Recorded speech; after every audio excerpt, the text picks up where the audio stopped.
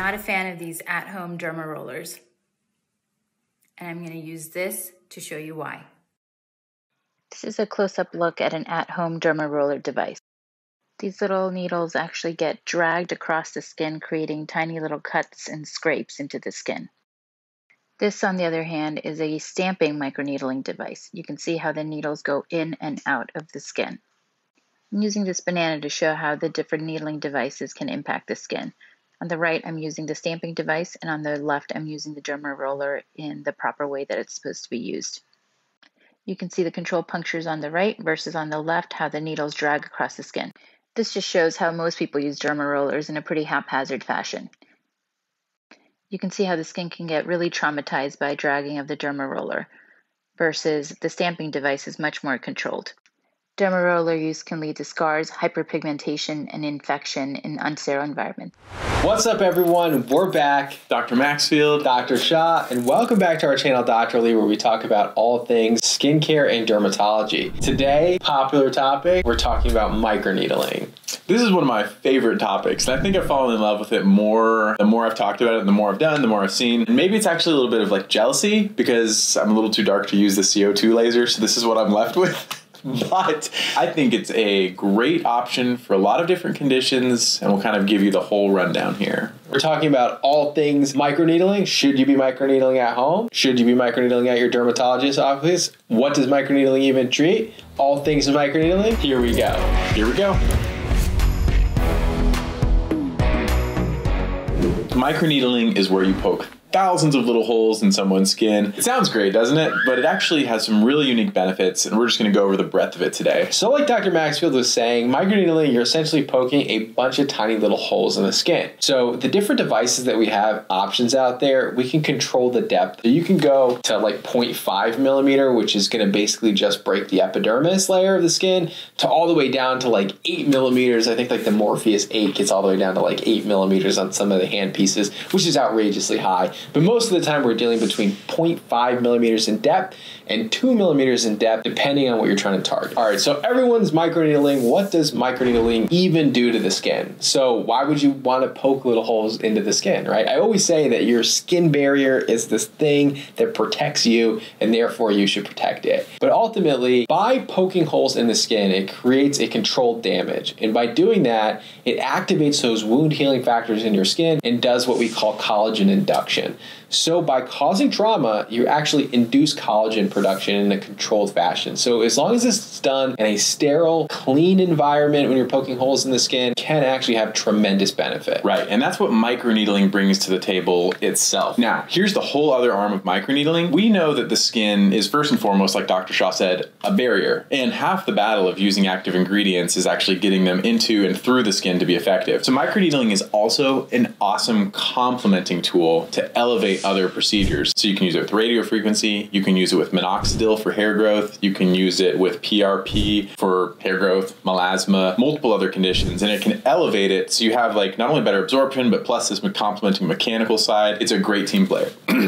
Excuse me, it's a great team player. Right, so the number one thing that actually stops your skincare products from reaching into the dermis or in the lower layers of the epidermis where you actually want to see the benefits of them is that stratum corneum layer of the skin. And so by puncturing it, you can introduce new ingredients into the skin as long as you're being careful. Right, and that's the counter side to that whole second half. Sometimes this has been beneficial, and sometimes this actually has been really deleterious. And so, unfortunately, although some of the studies have shown that combining vitamin A serums or vitamin C serums and getting it past that stratum corneum and that skin barrier can elevate the benefits, there have definitely been some untoward immune reactions where not only do these ingredients perhaps cause a local immune reaction and even a granulomatous immune reaction to cause deposits under the skin, but some people actually can get maybe even sensitized to these ingredients and develop a true allergic reaction due to the increased penetration. And microneedling is actually something where there has been tons of research on it. So there's like hundreds of papers on the benefits of microneedling. So you can pretty pretty much count on it being an effective thing for your skin.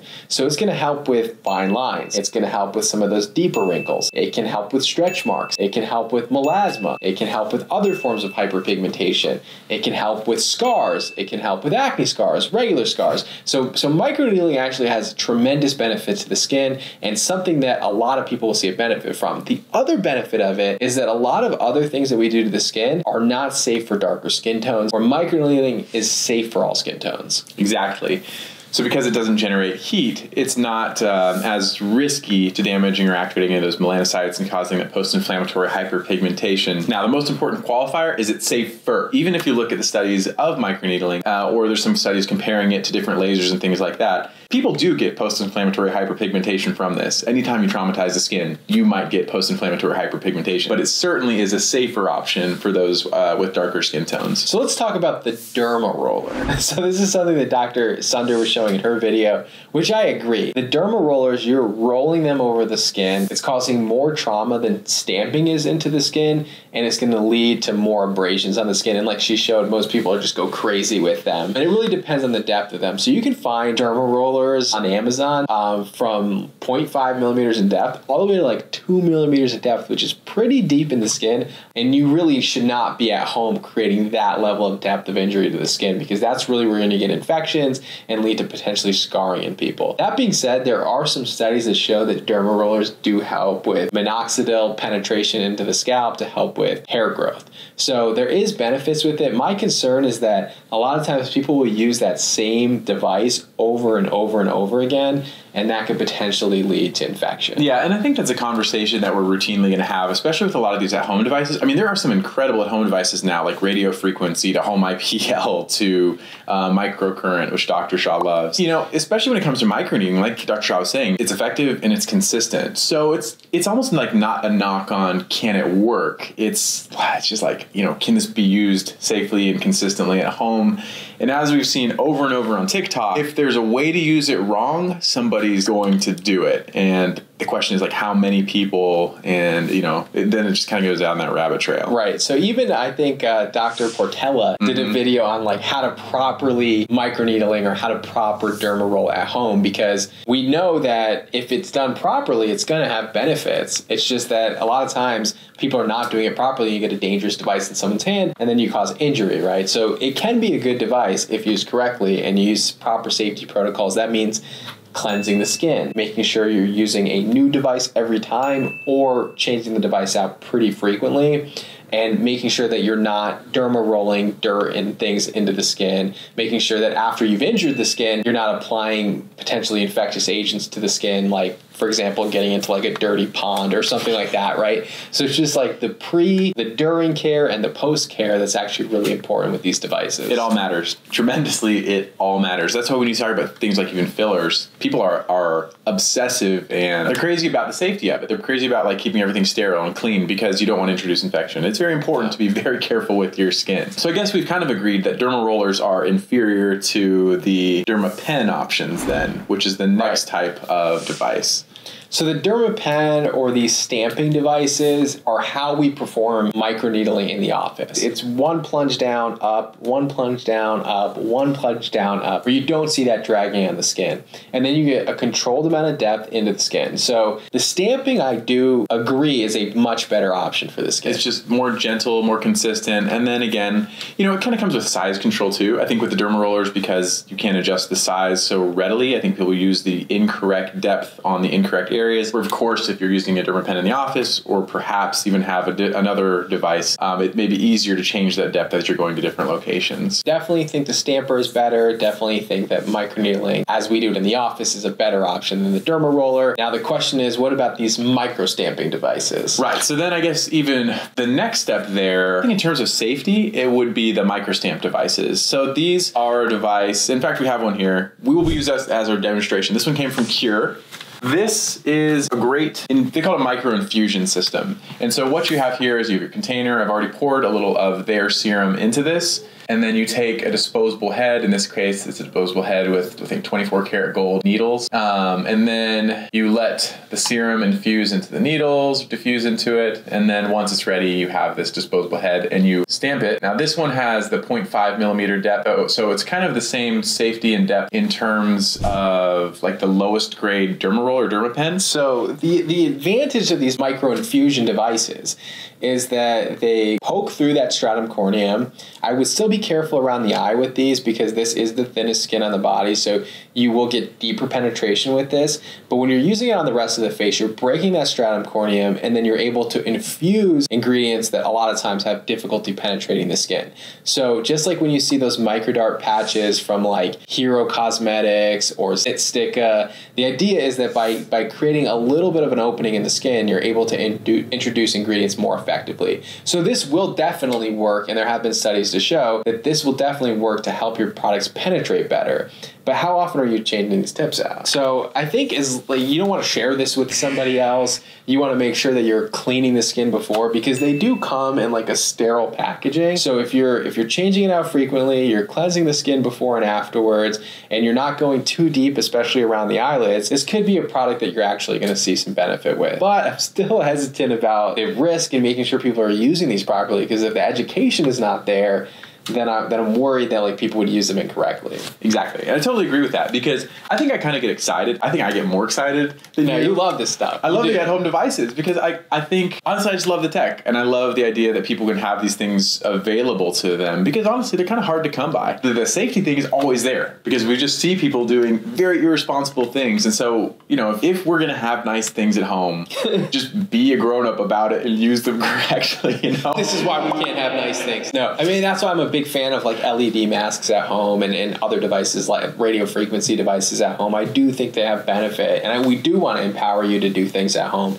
but just do them safely. So just watch this video and then you'll know how to do them safely. I think this is a good option if you want to help to infuse your skincare products better. Make sure you're changing out the tips regularly. I mean, I think most people, I want to make sure they're using it correctly. This is something I'm excited about, but I'm more cautious and hesitant than you are excited. Like, he's super excited about this, and I'm like, I like it because I know it's going to work, but I also am hesitant because I want to make sure people are using it right. Yeah, totally agree. Cautious optimism. Fair enough. Maybe I'm cautious optimism. You're like cautious skepticism. I'm usually optimistic, though. You are very optimistic. That's why I'm late for everything.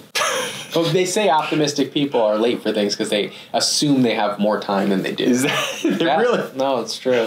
I had no idea. Okay, so that pretty much covers the range of what's available at home. So let's talk about what we do in the office. So we have microneedling devices at both of our offices that we do on our patients, and we both have microneedling performed on ourselves at some capacity and some point in our lives. The idea is that you have this battery-powered device. Sometimes they plug in, but most of the time they're battery-powered, and they stamp into the skin, and we actually control the depth on these devices. So if you want to go over potentially the nasal bridge where there's not a lot of skin between the bone, you may want to use a more shallow depth like 0.5. And if you're looking at like the deeper areas on the cheek or a really thick, oily gland, sebaceous gland nose, you may want to go with a deeper depth, maybe 1 millimeter, sometimes 2 millimeters, to really reach where you want to reach with these devices to get that collagen induction. And so we control it based on where we turn a little knob, we control where it is on the face at each stage of it, and we run it over sometimes 1, sometimes 2, sometimes 3 passes over the skin, depending on how aggressive you want to do.